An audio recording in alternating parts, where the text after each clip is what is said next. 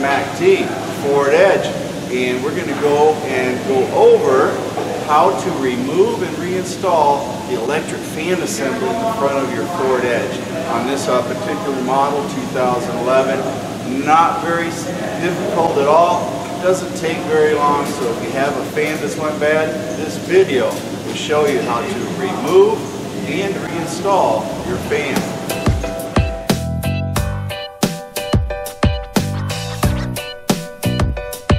This is a Mercy Girl production.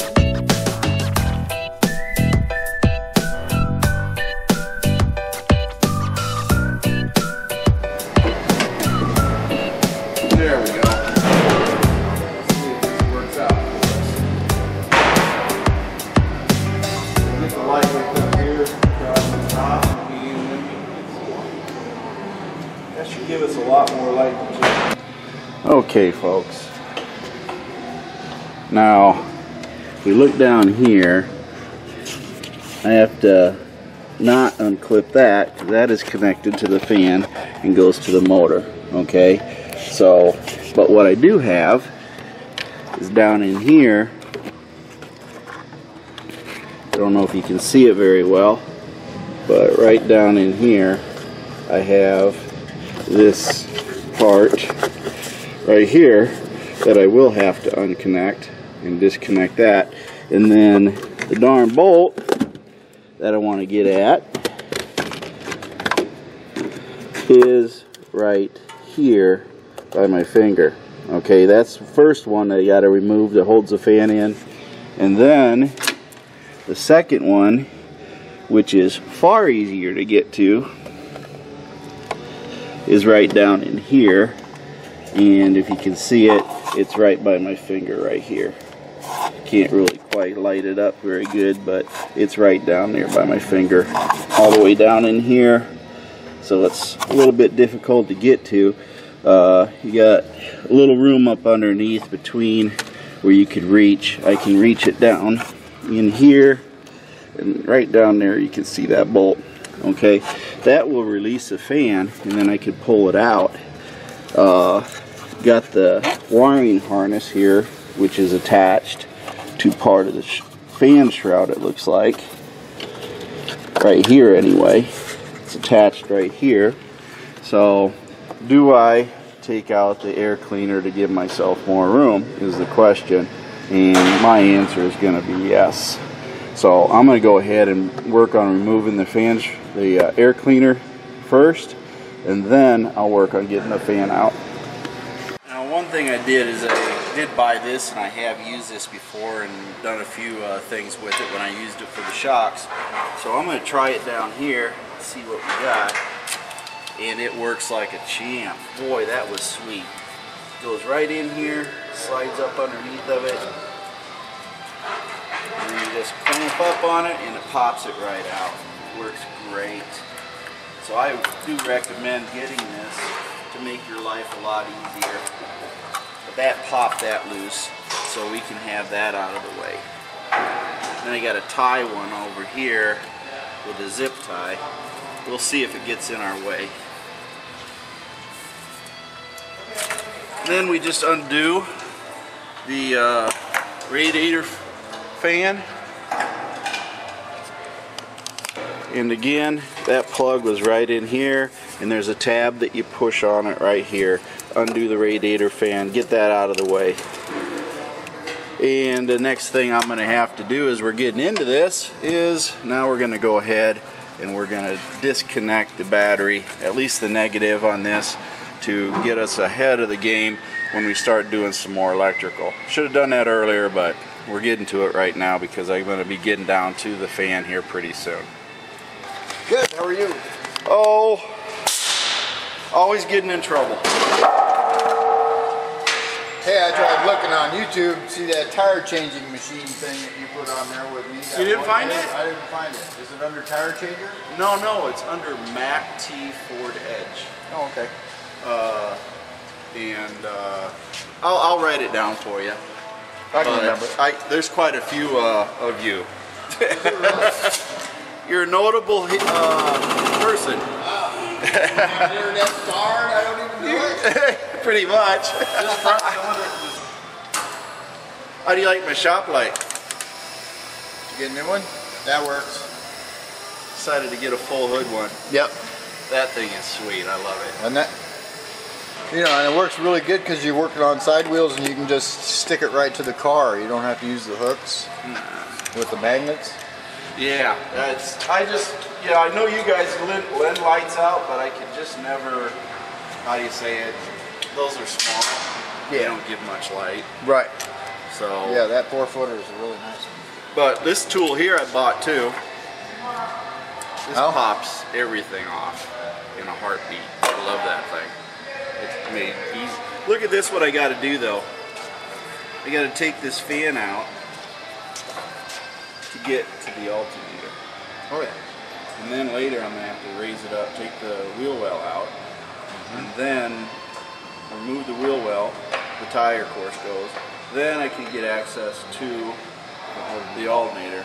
Well, you got to take that coolant tank out? The water tank? They're not saying, because I think the alternator comes out this way. I don't think there's enough room down, so you got to finagle. Remove this. I'm gonna, when I get down and get it up and get it out, I'll have a better view. But I had to take the air cleaner off. That was the only way to get it. You could work around it. Amazing. So, yep. It's a pain. So anyway, folks, we're gonna go ahead and loosen up the battery terminal here. Get that off and make sure that we got that taken care of.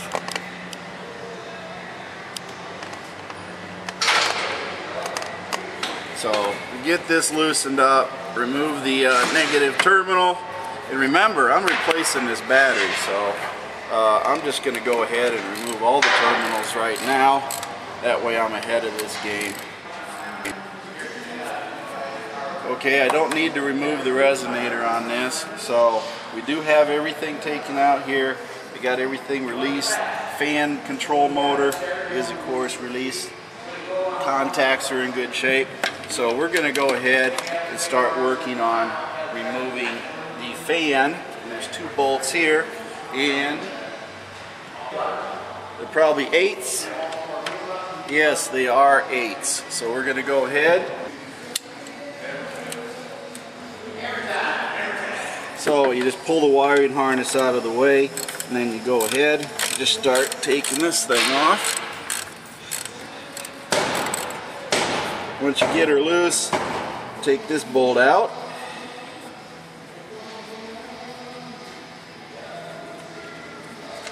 Don't want to lose it.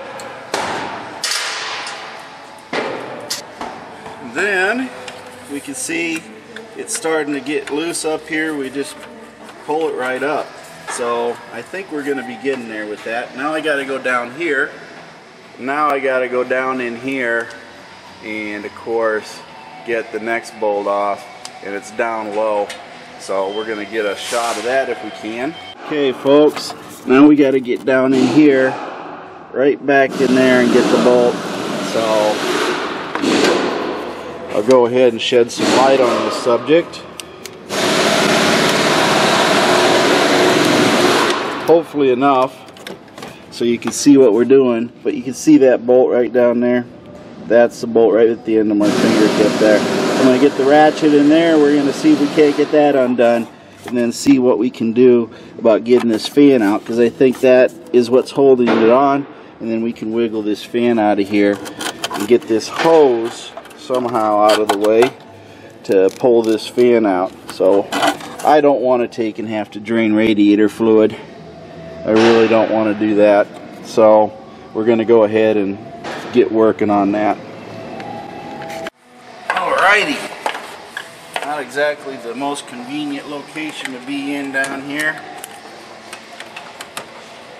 but the extension's too long.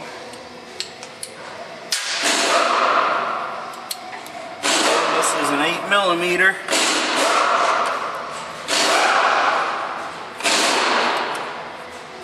And there's not much room either. Not much room at all. So this hose is definitely in the way.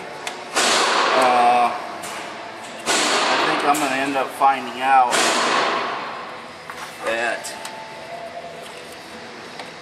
I'm going to have to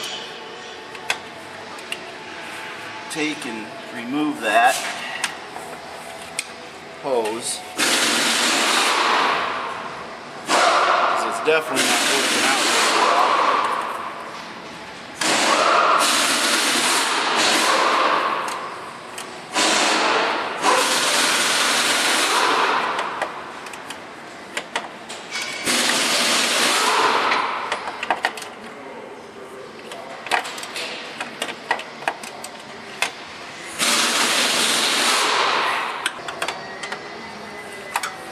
I just don't see how you can do it.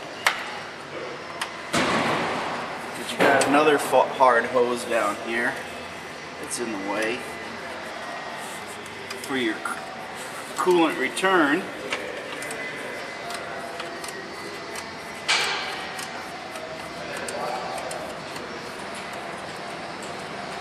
Alright, got it, finally. Finally got it. Boy. That's a mama. That is a mama. Ha ha ha ha. Got it. That was. Let's see what we can do here as far as pulling this fan out.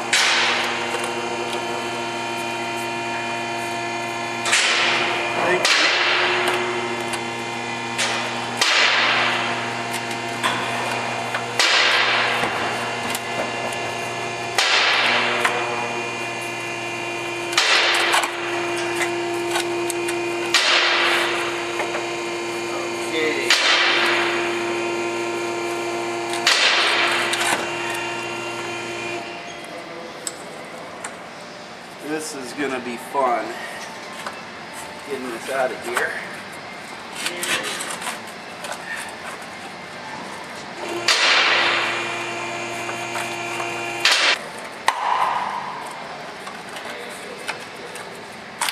I don't know.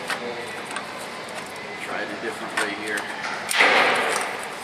Try it that way. They don't really fit the radiator.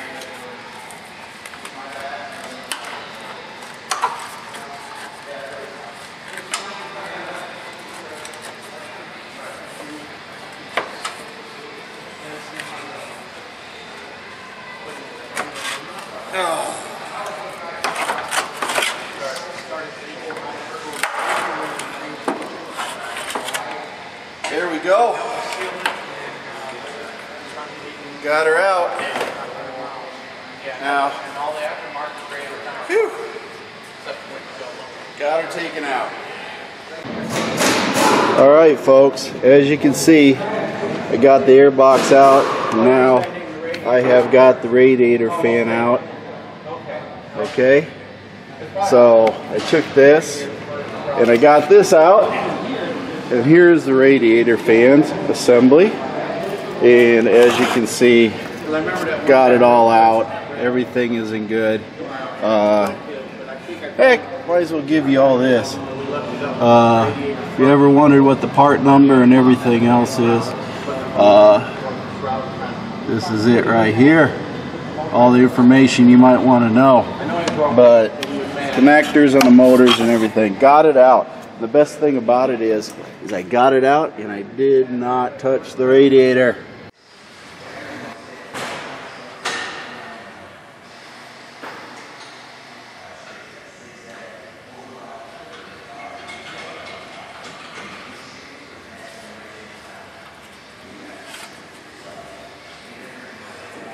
Alright, folks, who said radiators aren't fun? So are the fans. So we're going to go ahead and slide this back in here. Hopefully, carefully, very carefully, Bill.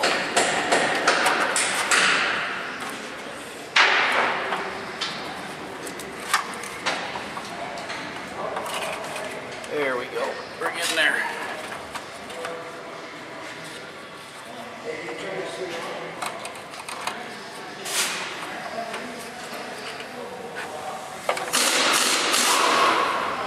Oh, you gotta make sure you see everything here. What you do.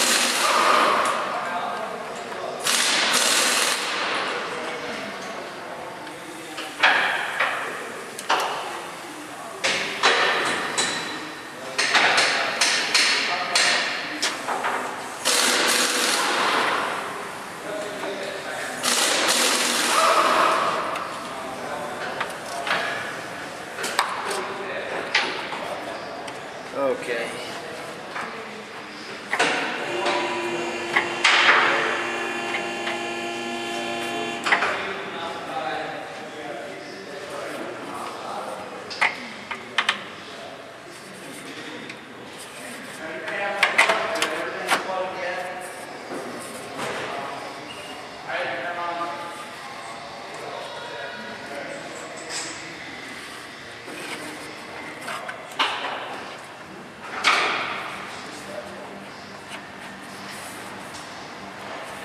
Well, it looks like it all went in pretty good. If I remember right, got one right here.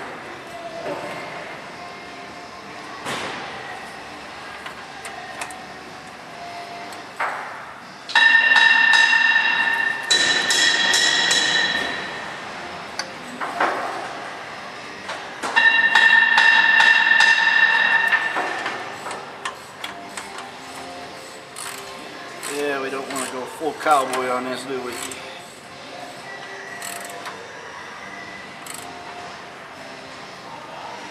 There we go. Now we want to get this one. This one, if I remember right, is a wee bit more on the difficult side.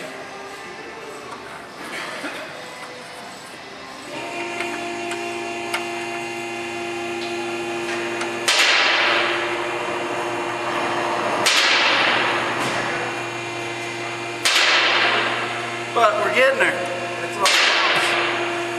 We are getting there. Don't want to use the extension there, do we? So, yeah, and that hose was in the way.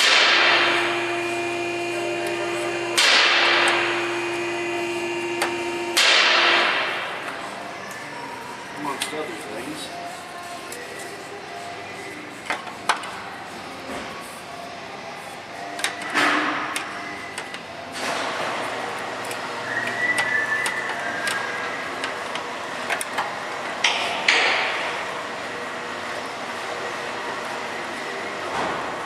Yeah, there we go. Maybe that's it.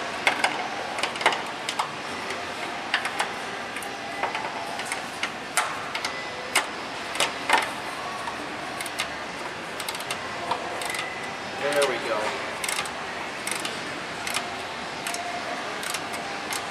Getting her in there.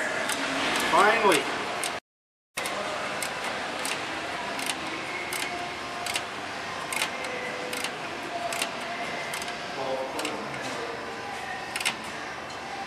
There we go. That should be tight. How's it? Feels solid. Now we got to put our wiring harness back in, but first we got to undo our makeshift holder. Get that out of the way. Remember to get that out of there.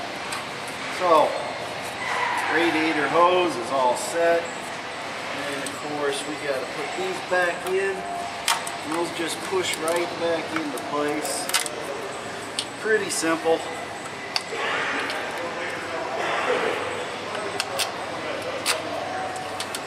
That's the other one right here. Got that one. And of course we take our fan connector and the click. Then we know it's in good. Okay, now we got to take and we got to put our air box back in. We now have the radiator back in. Everything's hooked up there. It's nice and solid. We don't have any movement. It's all good. So taking the radiator out ain't that big of a deal either. Unless it's your first time. Then of course you do it. But right now we're going to go ahead and put this air box back in. First things first, you clean it all out, right? Then you get everything lined up down below. Hook that all up. There, seats right down in there perfectly. Then we get our bolts back in here. And we're going to tighten those back up. And again, those are 8mm.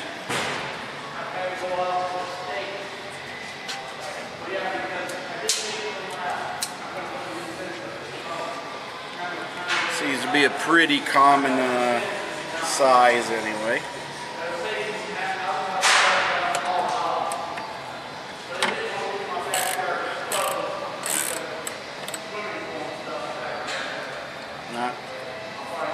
Don't go full grill on these things, it's just plastic.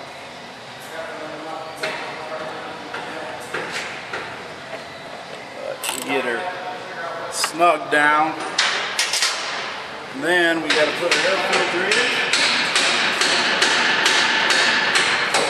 In case you didn't know what it is an AEM air filter. That's my choice, dry filter. And then of course, when you go to put it in, sometimes it's hard. So I know sometimes people have a hard time with these air filters, but keep in mind there's three little slots right here. You line those 3 tabs up to that, okay? And sometimes you got to use brute force. You got to push it in there. And when you got a new air filter, and as long as you got it seated, you just take and you shove it down as hard as you can, hold it down, and then with brute force you can get it back in there where you need it to be. There you go. Takes a little bit of an effort, but you can get her in there. So then we just take and line everything back up here. Get everything lined up with our resonator. And then of course we use an 8mm to tighten that back up. And that won't take much at all. So we just tighten her back up.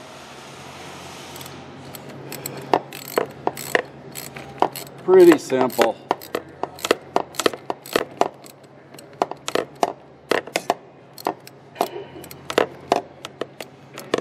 Sometimes it's pretty loose. I must have really got it loose when I took it off. There we go. We got some tension now. So get her nice and snug. So that's it, folks. We have now gotten our fan in. We have gotten our new battery in. We've gotten the air filter in. We have gotten everything in here that we needed to get done. But we have something to do yet. What is that? What do we have to do? Oh yeah, we got to get rid of our wire. We don't want this wire up here, do we? So we'll get rid of this wire that we used on our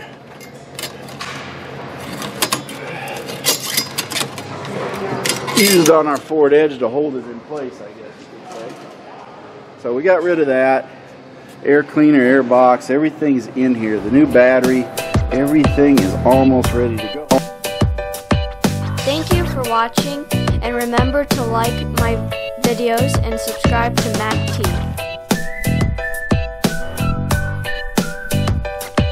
This is a Mercy Girl production.